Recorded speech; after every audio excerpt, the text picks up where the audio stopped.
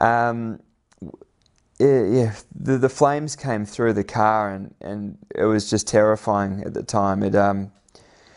I could feel my face actually getting burnt. I could see the flames all around me. I could feel the warmth and the heat waves, and I was breathing in the fumes. I could feel it burning my throat as it came through. It was a horrible experience, but I knew what I had to do to get out of the car. We have a cool suit, we have a helmet, fan, radio, and water that's all plugged into the car, not to mention the seat belt. And I pretty much just grabbed the seat belt as early as I could.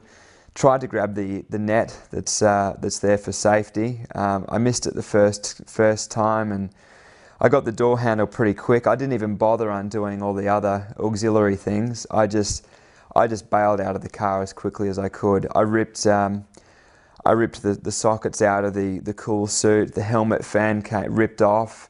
The radio and the water just pulled straight out. So typically, at Bathurst or Phillip Island, the endurance rounds, you're very methodical with how you do it. On the cool down lap, you plug them out nice and neatly. But in this situation, I just didn't have time. I took one deep breath towards the end there because I knew the oxygen inside the car was depleting, and I could feel my eyes burning, my eyebrows, my face, and I just jumped out of the car and I ran as quickly as I could. And Sam, my number one mechanic, was there waiting for me when I got out, which I was so thankful for. He forced me onto the ground to do the standard fire procedure. I did a bit of a barrel roll and got rid of the flames that were on me, and then from then on it was just I guess that was the hard part of it.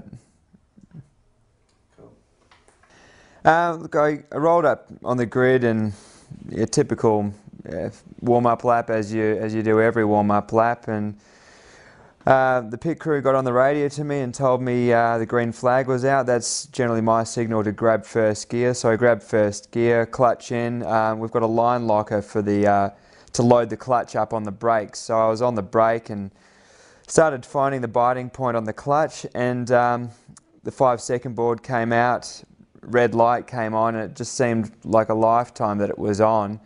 And in that time, it must have been the clutch fluid boiled, and unfortunately the clutch failed because of it, and I was left standing there on the spot like a sitting duck.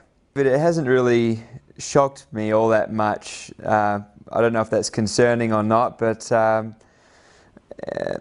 yeah, it was a big accident. Everyone I've spoken to said it's one of the biggest they've ever seen, and having seen it as many times as I have, yeah, as I mentioned, I'm really lucky, I think. It could have been so much worse.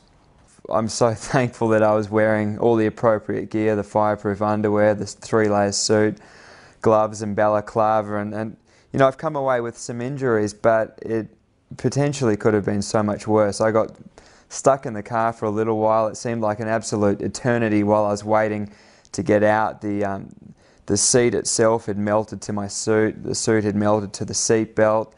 I couldn't get the belt undone. I eventually got out, but it just seemed like such a long time before I was out of the car. I'm pretty confident I'll be racing at Winton. It's 3 weeks away, thankfully, and not 2 weeks, which has been typical. Had it happened at Clipsal, definitely would have made the Grand Prix the following weekend. So I'm seeing a specialist in the morning, Dr. Fiona Wood. She's a renowned burns specialist in the world. She should be able to give me some guidance, but thankfully the medical crew at the track were able to get onto it very quickly. They work so efficiently out there, and with burns I think it's particularly important to get onto the injuries as quick as possible.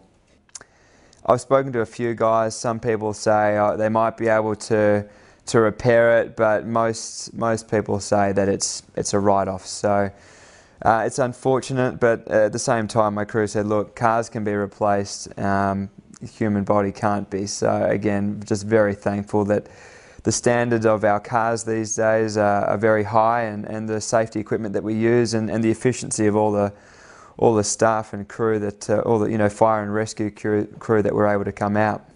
It's always a shock when you have a big accident, and it's been a very long time since I've had one. Probably the last major accident I had was in 2003, actually here at Barbagallo. I ended up at the same hospital. I had some severe lacerations on my legs, and I broke my back as well. But my mentality, and as competitive as I am, if anything, it gave me more motivation to get back on the horse, so to speak. So this situation's no different. It is a shock at first. I'll have a bit of time to recover, but I'm